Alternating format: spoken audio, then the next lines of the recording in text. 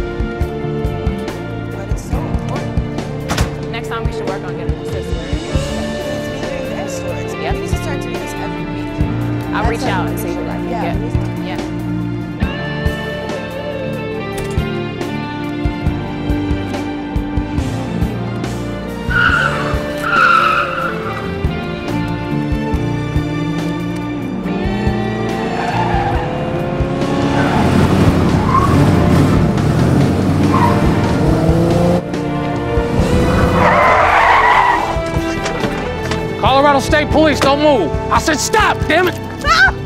Help me! Help me! Help me! Help me, please!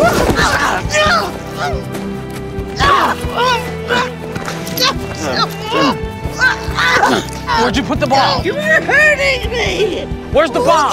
Where'd you put it? Help me get up! Where is it? Get off of me! Hold still. Stay still. Stay still. Where's the bomb? Freeze! Get off her! I'm gonna fucking shoot you! Whoa, get off her. Okay. All right. Easy. I'm undercover. He's got a gun. I'm a cop. He attacked She's me. a terrorist. That nigger attacked me. He tried to rape me.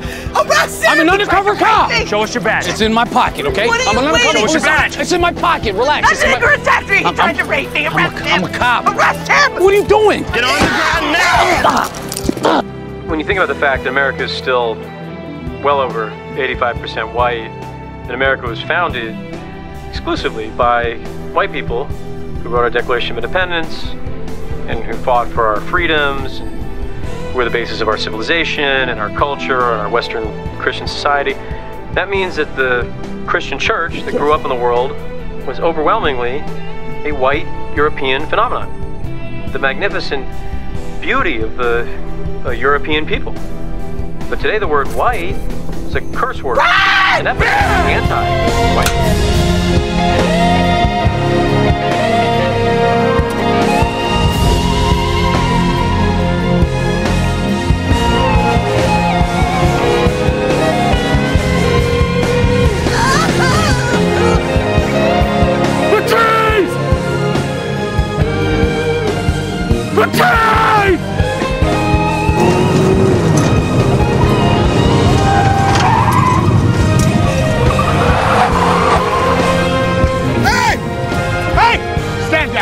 Who the fuck are you? Undercover cop, you fucking idiot! That black guy's a cop?